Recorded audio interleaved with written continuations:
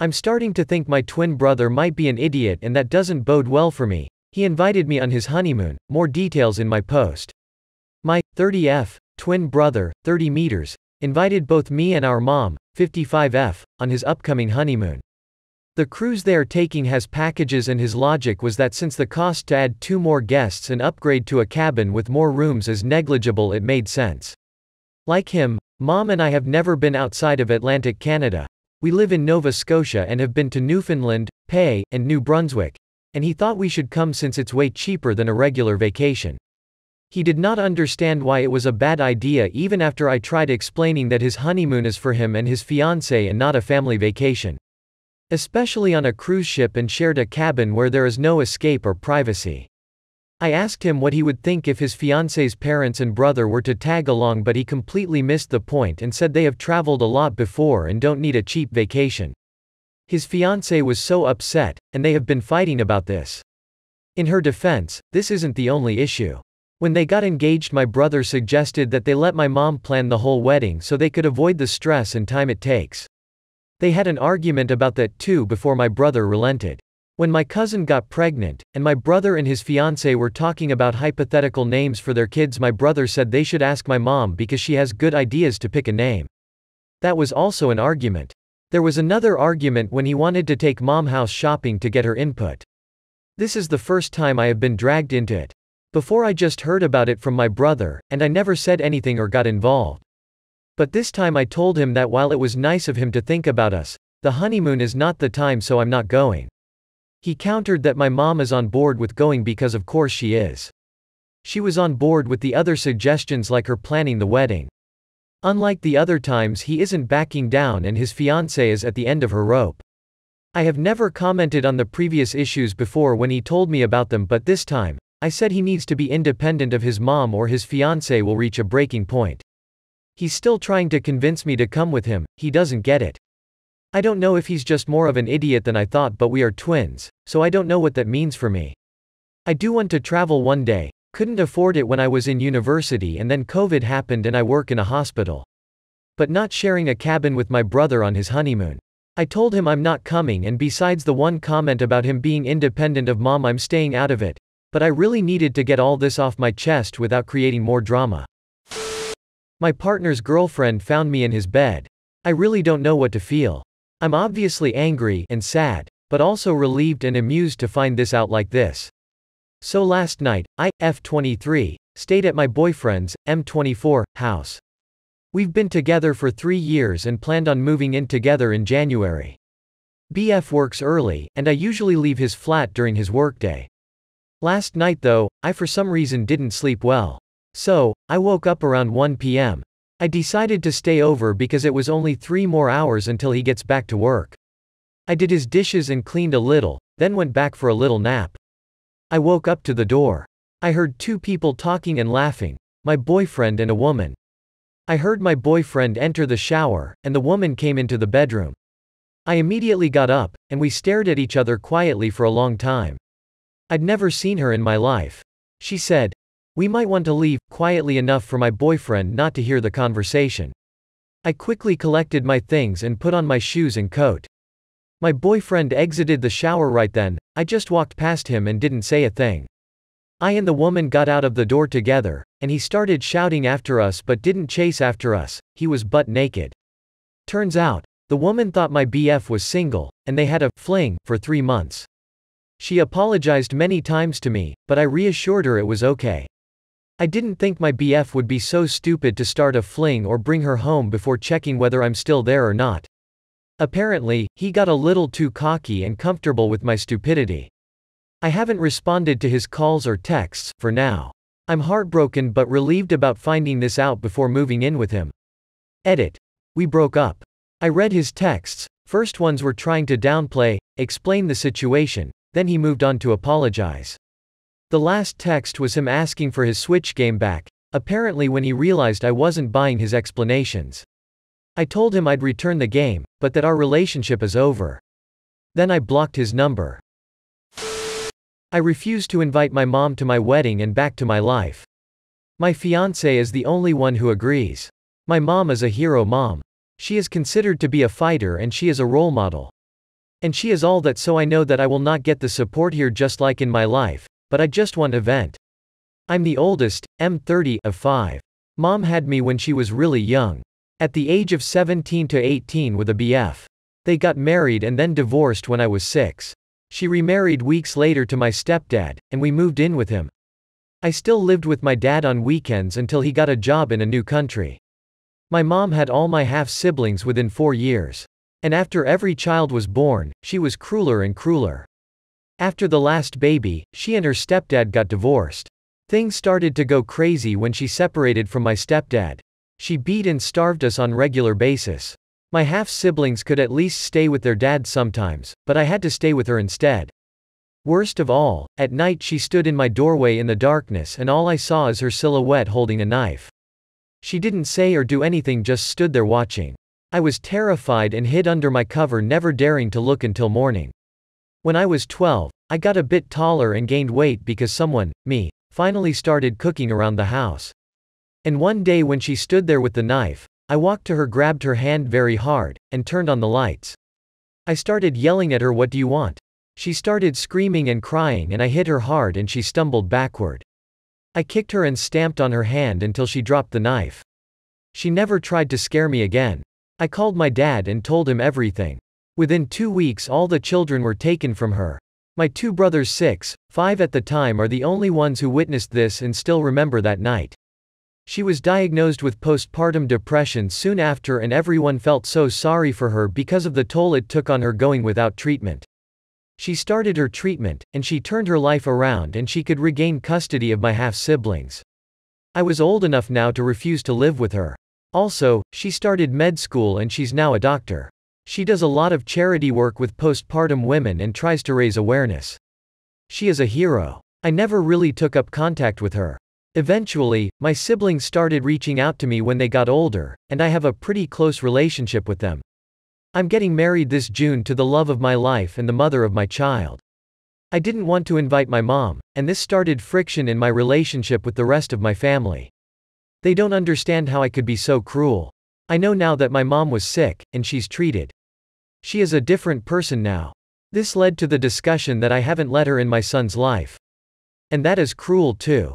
When my fiancée asked me, and I finally told her, she subconsciously hugged our son to her chest and told me that she didn't want mom to be in our lives. She is the only person on my side. My ex is sending nudes right next to me in bed. She thinks I'm an idiot. She thinks I didn't notice. Played it off as touching her chest. I know she was taking pictures on Snapchat. She's not smooth. She dumps me and then starts sending nudes to other guys off dating apps in bed next to me? Before we can even move out? In just a couple of weeks? If only you knew how livid I am laying here next to you right now. It takes a lot of gall to act like this. Edit. Obligatory. Wow, I didn't think this would gain this much attention. Though it's true, a bit more context since I didn't elaborate before. We were engaged, it wasn't a mutual breakup. She did it more out of nowhere. We rent this apartment together and only one bed. Don't want to sleep on the couch because I sleep terribly on it, but I still may soon. I just needed to vent about this horrible situation and the anger, livid, that I'm having. Found out I'd been dating my father for almost 4 months. Throwaway because I can never have anyone know this happened to me. I still have no idea how to process it. Buckle up because this is a long one. So, I've never met my dad. He ran off when my mom found out she was pregnant with me. My brother was only 8 months old at the time, so he also has no memory of him. There are no pictures of him anywhere and my mom hates talking about him. All I know is that he was emotionally abusive to her and a real asshole. I, 25 meters, have a thing for older men. Call it daddy issues or a fetish or whatever you want, but I pretty much only date or sleep with men 40 and up. My family doesn't know this or that I'm gay for that matter. It wouldn't be an issue, they just never ask. We don't really share personal things like that. About 6 months ago I met David, fake name, at a club. We hit it off great, he's in great shape for his age, supposedly 43. Although that's a lie, he's actually 47 as I've found out, really attractive, charming, etc. He left for a 2-week work trip a few days after we met, but we kept messaging each other and I really liked him, which is rare for me. We went on a date after he came back and have pretty much been dating ever since. He has a lot of money and I'm kind of his sugar baby, but that's not the reason I was attracted to him, definitely a plus though. I didn't tell anyone we were dating except for 2 of my best friends. He also never met any of my friends or family and I never met his. This changed last night. We were at a restaurant when out of the corner of my eye I spotted my mom. I don't live at home and we only usually text if we need something, so I didn't know she'd be there and tbh I still don't know why she was. She hates going out and thinks it's a waste of money. She had not seen us yet, but David noticed me looking at her. I'll forever remember the way his face changed when he saw her. His expression went from the casual, charming smile he always had to this blank, panicked look. I obviously noticed and got a really bad feeling, so I asked him what was wrong, and he just got up and excused himself. I kept asking him where he was going and grabbed him so he couldn't just leave. At this point, I was really confused and suspicious, but I would have never guessed what would happen next. I don't think anything could ever prepare me for it. At some point, while he was getting up, my mother must have spotted us because the next thing I know she was next to our table, asking me what was going on. I couldn't really pinpoint her facial expression because it looked like she was horrified, but again, at this point I didn't know David was my father and she doesn't know I'm gay. David is visibly uncomfortable and looks like he wants to die. He was literally sweating. I assumed this was because he didn't want my mother to know I was dating someone of his age. I was about to try to explain what was going on to my mom when she said, "Why would you go behind my back like this?" I was so confused, because again, I didn't know he was my dad, so like what was she going on about? She probably assumed I had looked for and met up with my father without talking to her about it, despite her telling us how badly he treated her. To me, however, it seemed like she was acting crazy for no reason.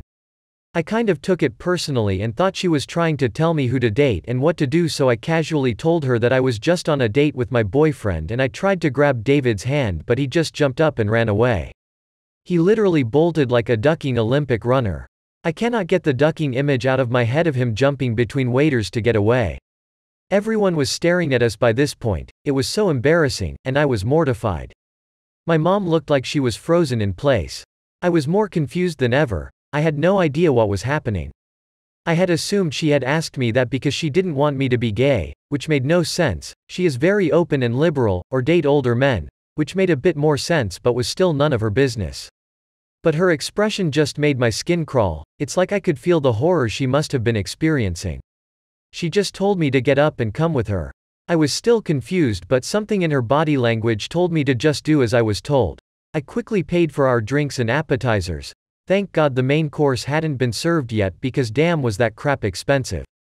My mom excused herself to her friends, and once we were in her car outside, we just sat there in silence for what felt like at least 10 minutes. I didn't really dare to say anything. I was still processing that my boyfriend just ducking ran away from me and my mother. I had also tried to text him, but he wasn't responding. Shocker, I know. When my mom spoke, it sounded like she had been shot. She sounded so wounded. I think it might haunt me forever. She asked me who that man was and I explained to her, and I went on about how much I loved him because again, I was still thinking of David as my boyfriend and assumed my mom's reaction was because of his age or gender. I cannot believe that I went on about how much I romantically loved my dad right to my mother's face. It makes me want to puke. Long story short, she told me he was my father and that she instantly recognized him. That talk was the most traumatic experience of my life. We both started crying at some point and just wept for a while in the car. I was howling. It was ducking primal. I'm not usually emotional or prone to crying, so it was really shocking to me just how much pain a person can feel. Most of it is just a blur now, especially compared to how clearly I remember every other moment of the evening up to this. We drove home. I slept in my old bedroom. We haven't talked about it since, but my brother is also staying at our place still. He's a med student, and never moved out because of housing costs, and he knows something's up. Tried talking to me about it and I just broke down again. How do I ever tell anyone about this? The worst part is I think despite all of this I still love David.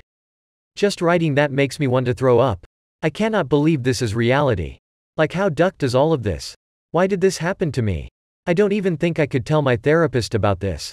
I tried messaging David, but I just don't know what to say. The last message I sent him literally just says, "Please call me, I love you," sent right after he ran away. Like, what the duck? What the actual ducking duck? Like, how do I come back from this? How do I ever look my mom in the eye again? I haven't left my room yet and I'm in tears again while writing this. I can't even remember the last time I cried before yesterday and now I've been doing it non-stop. If anyone has any advice, as if, whom the duck else would ever accidentally do this besides stupid me, it would be highly appreciated. Also, feel free to make dark jokes about this, it's my coping mechanism. I also did not proofread this as I don't think I can bring myself to read it again. I was rated the worst looking guy in my fraternity by a sorority we have an event with this weekend. That's pretty much the post. We have a formal with them. They were supposed to pick dates. No girl picked me, I'm the only one whom no one picked and one of the girls I used to be friendly with that they all agree I'm the least attractive guy in the frat and no one wanted to be my date. So, my self-esteem is kinda broken and I think I hate women. JK mostly, but honestly my self-esteem is destroyed. Like and subscribe for more ducking content.